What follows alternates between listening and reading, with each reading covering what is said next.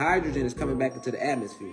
That red sky that everybody was seeing in California when the sky was red and orange and motherfuckers didn't know what was going on and they tried to lie on the news and make it sound like it was coming from the fires.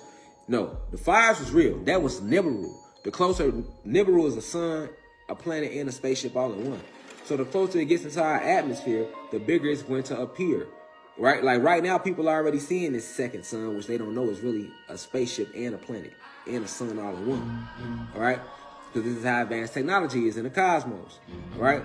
So as they get closer into the atmosphere, it sucks out this oxygen that was forced into our atmosphere.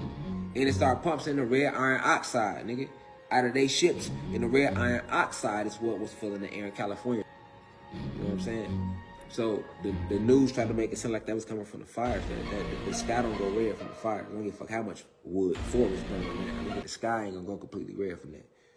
The sky will get smoky and black, not red and bright orange like they sky was looking. All right? So that's the true reason. If you was in California, that's the true reason why they sky was looking like that. But also you see